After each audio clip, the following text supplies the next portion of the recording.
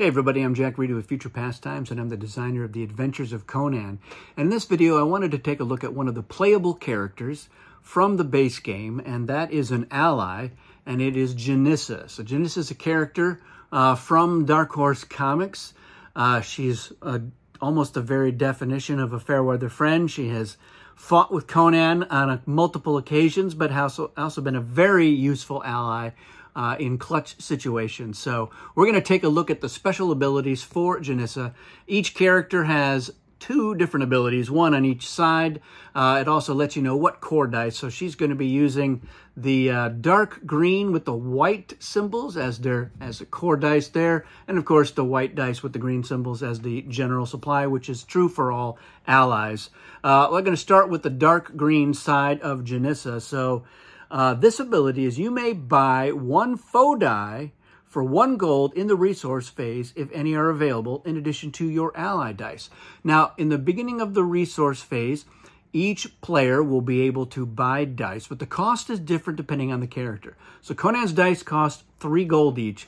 Ally dice cost 2 gold each. And for the foe, the dice are, it's 1 gold for the first one, 2 for the second, and 3 thereafter. So Janissa has the ability to buy ally dice for 2, but she can pick up 1 foe die for 1 gold.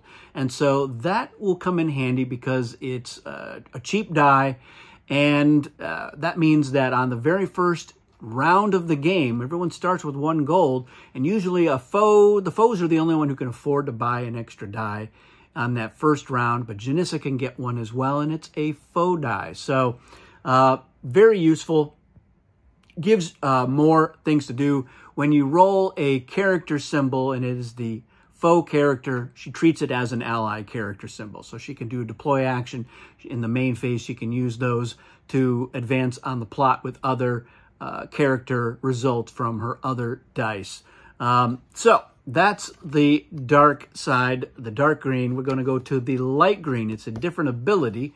So let's take a look at this one. It says you may use a Scry Fate token, not use, but give. You may give a Scry Fate token to a foe if Conan does not attempt an adventure to prevent the foe from advancing on the plot track. So each round, at the end of the main phase, if Conan, and with or without the help of the ally, doesn't get to a kingdom that has an adventure, then all of the foes are going to move up on the plot track. They won't get any of the rewards, but they do get victory points, and they are farther along that plot track, which can be a big deal. But Janissa can give any foe, and she could do this with both foes, a Scry Fate token to prevent that. And then what happens is she will score 3 victory points and then flip this card. And when you flip the card, you go to the other ability. So you may decide to start with this one, and it's a little bit of an insurance policy. But the other thing that you can do is Janissa, if you've got a Scry Fate token, is maybe you don't help Conan get to an adventure kingdom. And in fact, you actively try to prevent it from happening. Now, there's pros and cons to that. The big con, of course, is that doing an adventure is a good way for any player to get victory points, especially if Conan has to use the dice of that player. So you score victory points for each one of your dice that is applied to that adventure. Now, Conan is typically the one who has the agency over dice that get applied. So if Conan has a lot of dice and maybe a lot of fate tokens, and is like, yeah, I'm going to get all of the victory points for that adventure, then you as an ally don't really have a lot of incentive to help Conan get there. And you can use your actions in that main phase to actively prevent Conan from doing so. Use your move actions to move Conan away from an adventure, as well as throw challenge tokens in Conan's path so that maybe that player is discouraged or has to deal with a bad challenge token, like a fight that could wound Conan. So if you're not able to unlock a lot of encounters, which is usually the best way to reduce the number of dice that the Conan player has at their disposal, then this is a good backup plan for Janissa. So it's a really interesting and unusual effect. None of the other characters have anything like this.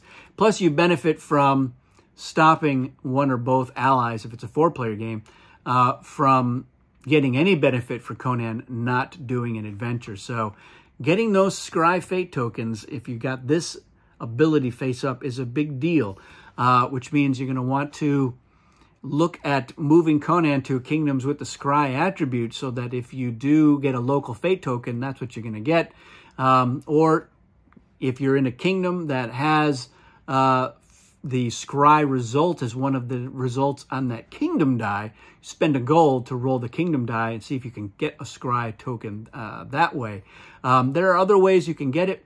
In some cases, you're able to get any Fate token, so it gives you one more to choose from. A lot of times when I'm getting any Fate token, I'm going after the ones that match the 3 achievements from the achievement track, because those are a good way to move up on that track. But sometimes Conan is in a kingdom that doesn't have any of those attributes, so getting those Scry. So it's an interesting, unusual effect. It gives you, at the beginning of the game, you're going to decide which one you want to try out. And the other benefit of this one, of course, is that when you use it, it does flip over. Now, there are some ways that you can flip your character, the easiest being go to Zamora and use the unique kingdom effect there. That lets you flip the card. But there's sometimes, not always, but there are sometimes other ways to do that. So that is how Janissa works. Let me know if you have any questions about Janissa, either one of her unique abilities or anything having to do with the Adventures of Conan. I'll be happy to answer those in the comments. That's it for this one, everyone. Thanks for watching, and we'll see you again soon.